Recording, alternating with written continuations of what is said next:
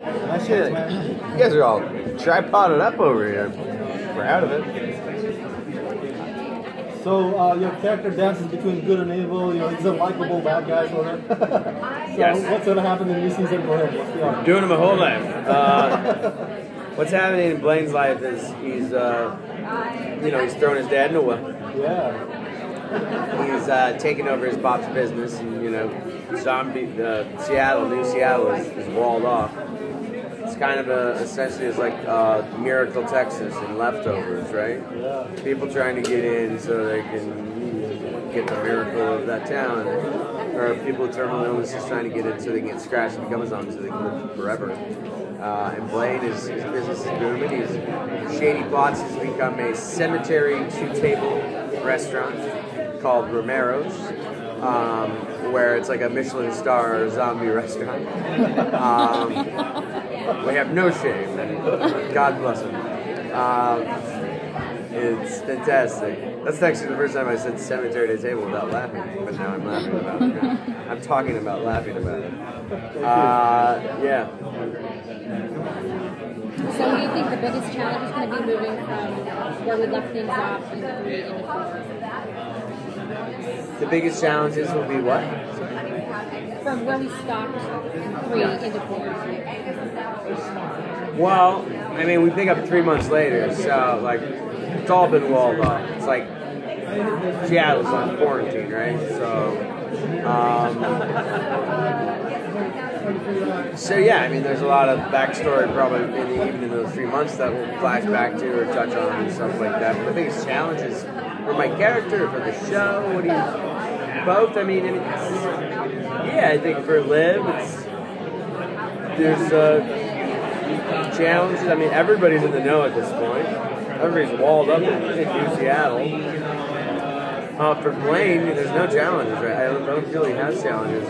I mean, obviously Robert Nepper is a regular now, so we weren't just going to be like shooting into a well for the next season as a regular. We're going to pay Robert Nepper money just to have his voice in a well. He gets out of the well, so that'll be a challenge for Blaine. I know that. Yeah. How about your romance? What's that? Your romance. Romance? Yes. Oh, that ship sailed.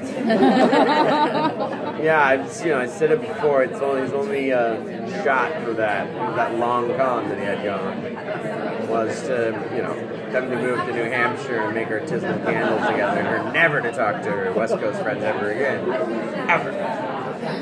Just make a new life. That was just. He was on borrowed time. But it seemed like he was becoming like normal, like he had that romance. He was, and I think he really wanted to be that person, and he wanted to believe that he could be that person. But the long and the short of it was that he lied his way into even attempting to go that way as a person. So. But I think for a viewer, you want to see him. Yes, and I think it was important for us to humanize him in that way. And Rob was like talking about, I think the payoff is going to be good. And the writers, Diane can speak to this, is that they felt handcuffed in the writers' room because they really want to write great shit for me and for Blaine. And there was just like this babe lost in the woods, and it was kind of milquetoast, you know what I mean? And I was like, handcuffing for you? I felt castrated out there. Even knowing who this guy was, but it was fun to play a different hue, and then as an audience to get y'all back on his side, right? So a little bit, if not all the way. And then you're like, I knew he was lying. I knew it.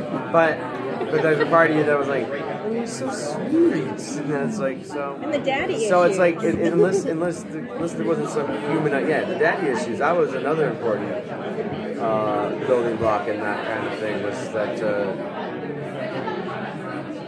he was rich. He was raised rich, but he was very poor in many ways. And